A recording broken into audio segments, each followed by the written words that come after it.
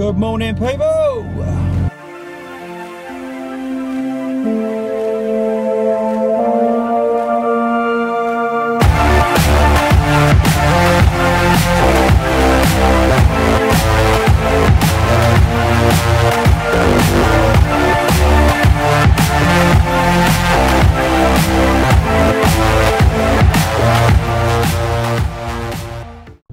What is up, guys? Morning. Right, so I've just drove to work and I've discovered a lovely rattling sound coming out of my exhaust. My guess is I've got a bypass valve on it,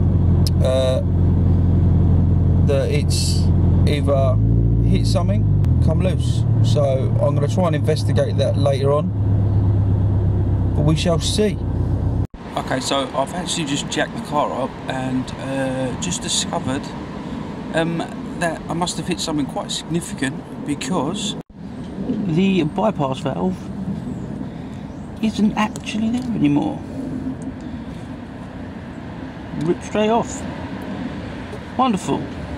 So I've got a spare and I'll just change it out.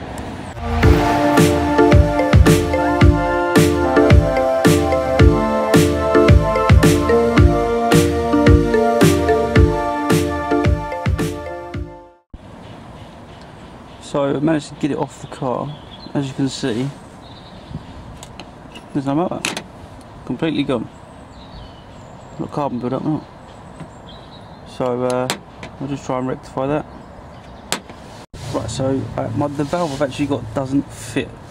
So what I've had to do is, to keep it closed, is to just drill a hole and tap a little bolt into it for now, because it's a bit loud for daily use, really.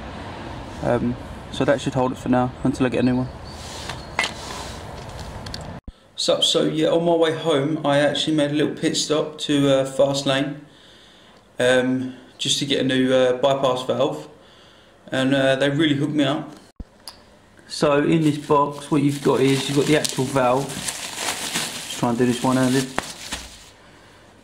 So you've got your actual valve, butterfly valve, whatever it's called. And all the electronics for it,